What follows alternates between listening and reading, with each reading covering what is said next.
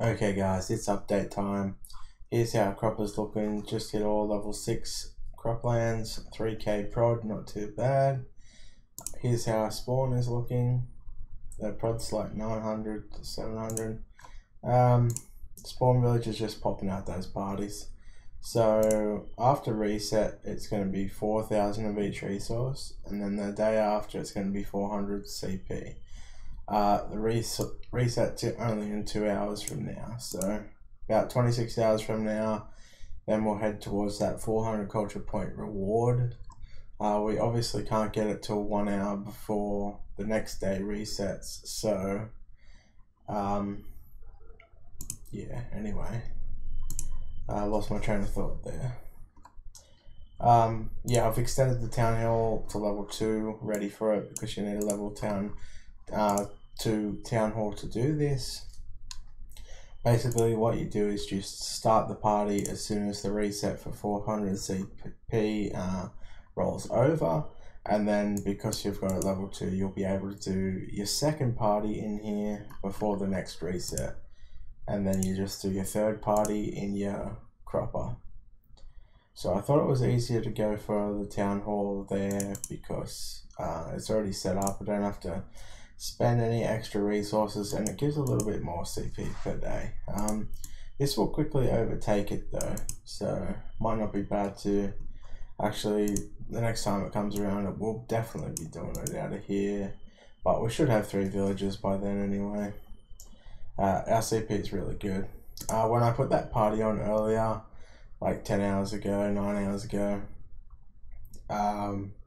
we were actually ranked 87th on the server for culture points produced so far.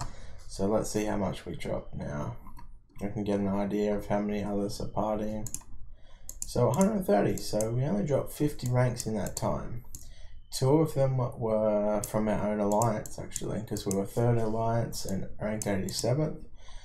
So yeah, not too bad. We'll just keep that going up, and then once we do our triple party and our 400 CP, that's going to be like over 800 CP in like 1 24-hour period. So it's going to skyrocket there, but I would expect a lot of people to be doing it. Anyway, there's not too much to update you on. The NPC that's coming next will go towards getting town hall ready in here as well. I'm probably gonna start a party there tomorrow anyway, because I really want to get this 3rd village as soon as possible. So definitely gonna work towards that. Our production's pretty good. We can get it pretty quickly. So I've got over 4,000 per hour in here now, so it goes pretty quick. Adventure, we did get some phalanx. We got 38 phalanx, and we did get a light scale armor. I have not bought anything else in the auction, I don't think. We got our light scale armor, we got our lance of the Hadrian, we got small spurs and the small map. I had a look at buying a gladiator helmet today. I didn't put a bid on any. They're still around 20,000 silver, so we'll see what they are tomorrow when it's off peak in the European night. So you can see I didn't have a bid on anything since that Hadrian lance, but definitely want to get a gladiator helmet. 50 CP a day is quite a lot at this stage of the game, but I don't really want to pay 20,000 silver for it. I think 15,000 silver or lower I'll definitely go for, but if I actually transfer the gold into silver, I will probably still pay 20,000 for it. So yeah, we'll see how we go tomorrow in the off period. Anyway, that's the update for now. I will catch you tomorrow.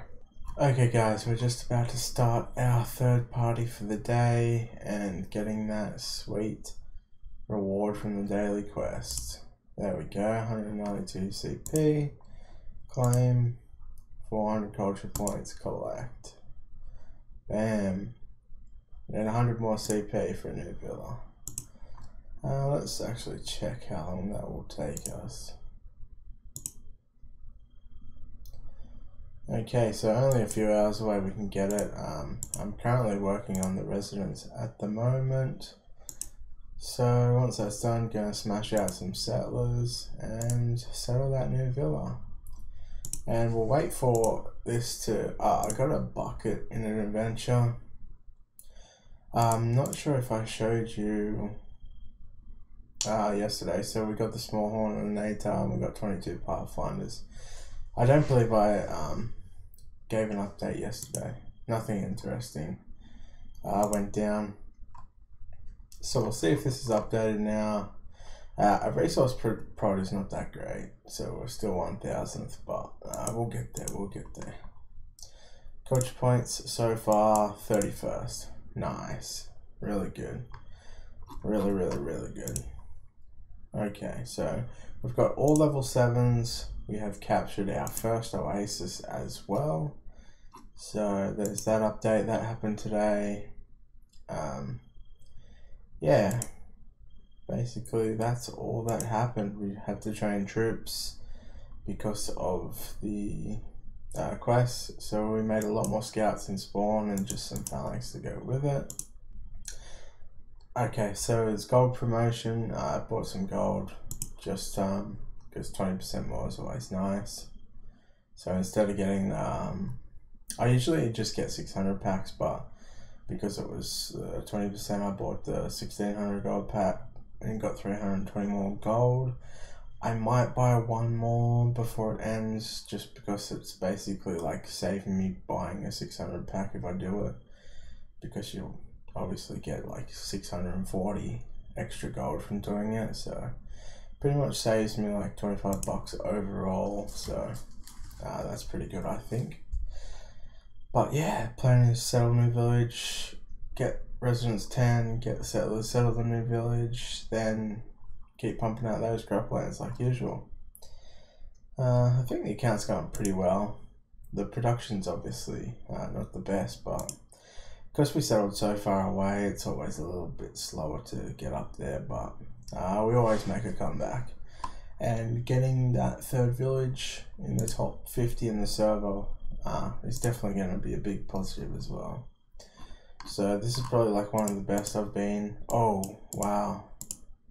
We jumped even higher. So we're now 14th in the server and first in the ally. But I expect a few more people to collect their 400 CP soon. And then we should drop a little bit further. But yeah, awesome. I think it's going really well for us. Hopefully we can just keep cruising along. I'm not putting too many hours into the server, which is also very good. I've just got alarms set for when the granary's maxing and stuff like that. Setting master builders when I'm offline, and my awesome sitter Pendle Dragon of a night time is a lovely help. I'm not losing any sleep, so it's been good so far. Just chilling and building.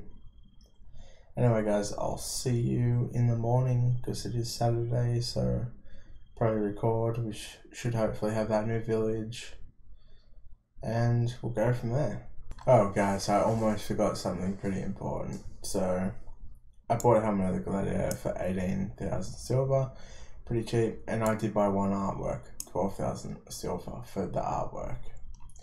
So as soon as I saw the gold promotion, I decided I would actually buy the artwork. So that's pretty good. Like, I got it for 12,000 and they're at 16 to 17 now, so I got a pretty good deal.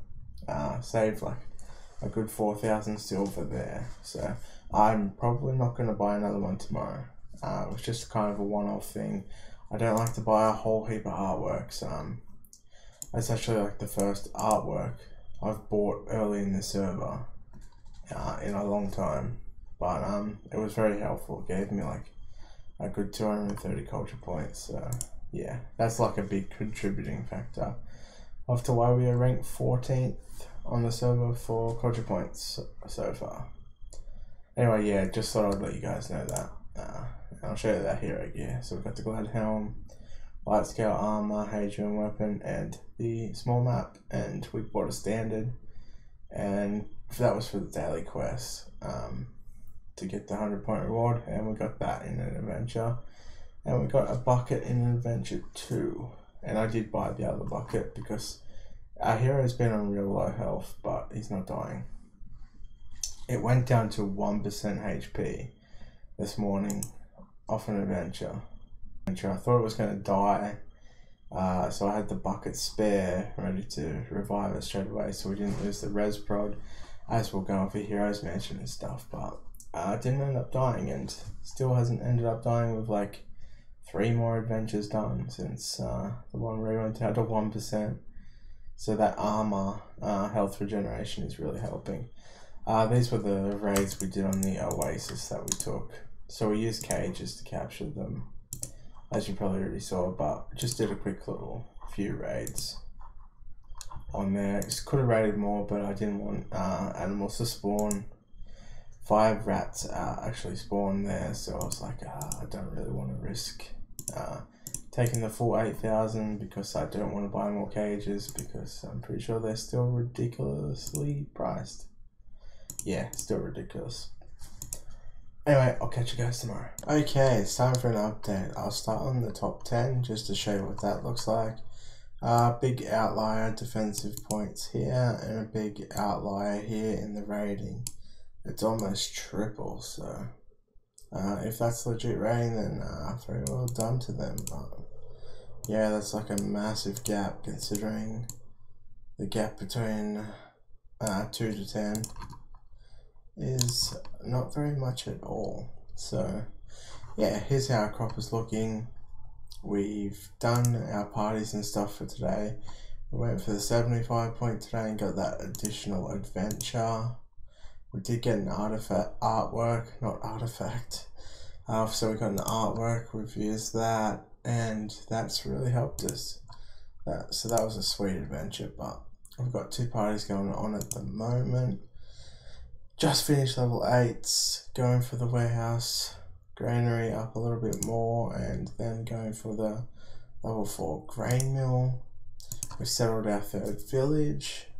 We were the first one in our ally to settle our 3rd village, so that was nice. I'll show you that here. So we settled ours 3rd, then Mighty Geese settled their 3rd, then Loki, then Rigorous Fusion. These 2 only have 2 villages each now. But yeah, we are going pretty good. Let's have a look at that general tab.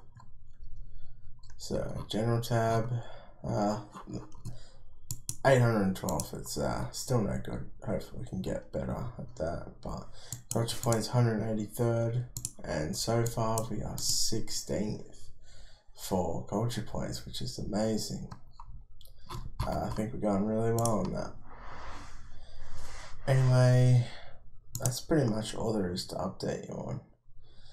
The plan for tomorrow is, while I'm sleeping, get my sitter to upgrade these to level 9. When I wake up, I'll put more resources into this new village here, and we'll get that cranked up to like level 4 or 5 tiles. But that's the plan at the moment, and just keep on chucking our parties on.